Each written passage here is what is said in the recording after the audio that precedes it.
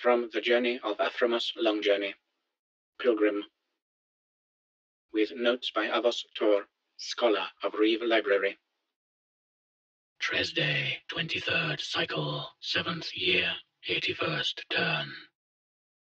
81st day in the trees. It is good to write in my journal again.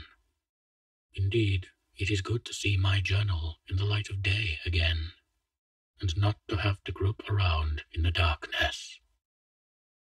It has been 4 days since the lamp ran out of oil. We thought we were in for a terrible fight. Indeed, we were, for the Capellan believed we were demons, sent by the Light Ones to destroy them. The Capellan were, of course, the people whom we were so afraid of. We did not know that, of course. We only knew that, when the lamp died, we heard them rush forward, all of them screaming at once. And then they stopped, barely 10 feet from us. I was right about their eyes. They can see in the dark woods, though they have no knowledge of colors. But they could still see us well enough, now that they were no longer blinded by the light. And they saw the bracelets we wore. I still don't understand the significance of the bracelets, but it had a powerful effect on the Capellan.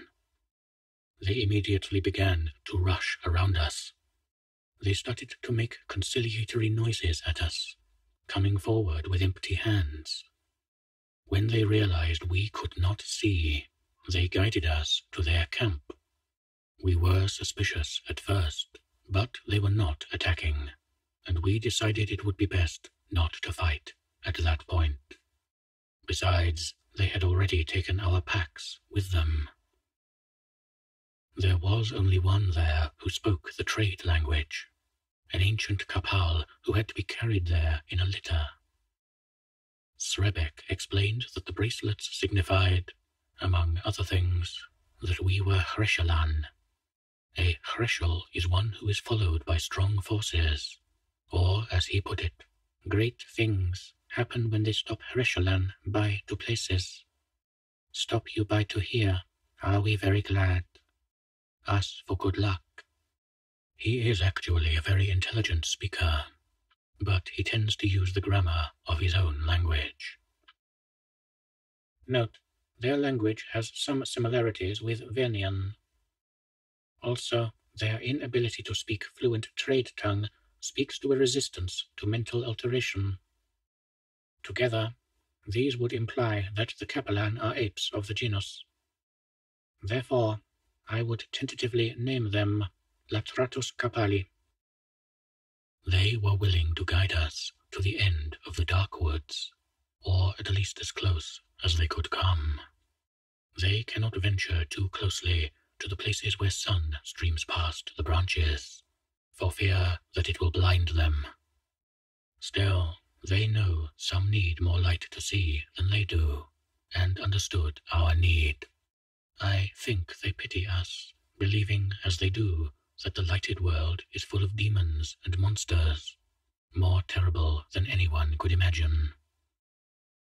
It took 4 days to reach the end of the dark woods, 4 days of scrambling through the leaf litter, tripping over roots, and crawling about on all fours.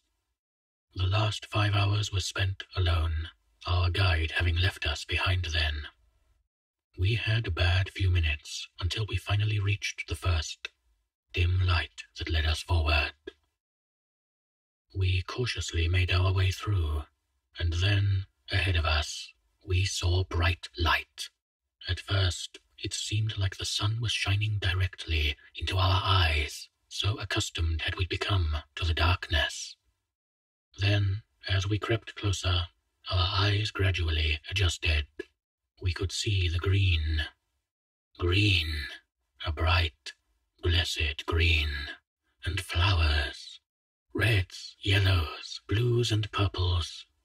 I had not realized how much I had missed colors until I saw them again. We rushed forward then, until we stood blinking in the sunlight. laughing. Torn danced and leapt and fell into the flowers, letting their pollen dust him until his clothes were streaked with yellow. The road is clear ahead of us. We are surrounded by trees. Yes, but these are lively trees, and the wind is blowing through them. I feel the wind blowing around me as well.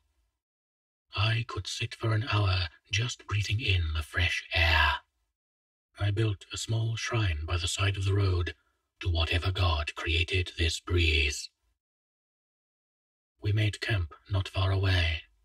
It was only afternoon, but it seemed that we could use a rest among the flowers. I feel much better for it. Tomorrow is soon enough for us to get underway again.